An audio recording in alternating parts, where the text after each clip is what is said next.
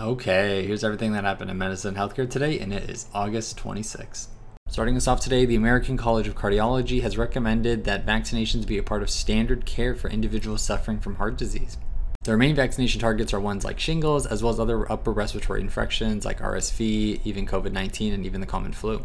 Moving on to the CDC, they've announced that they're going to be stepping away from a program called FoodNet, which kind of tracks foodborne illnesses throughout the United States, at least on a federal level. So before July 1st, they were monitoring about a total of 10 pathogens, but now they're down to about 2, with the most common being E. coli and Salmonella. Critics are saying that this is going to slow the amount of information that is available to determine if there's an outbreak, but the CDC is suggesting that they, 1, didn't have enough money, and 2, there's already state-level procedures that are in place for this. Lastly, we have a study out of Nature Climate Change that looked at 15,000 individuals throughout Taiwan during heat waves, and they found something pretty interesting. So this was a study of about 25,000 people, and what they found was that those that were exposed to more heat days or heat waves actually ended up increasing their age over time. For example, individuals who were exposed to just 4 extra days of heat waves over 2 years saw a biological aging of about 9 days. It doesn't sound like much, but when you add that up over a lifetime, it can easily get to a year or 2.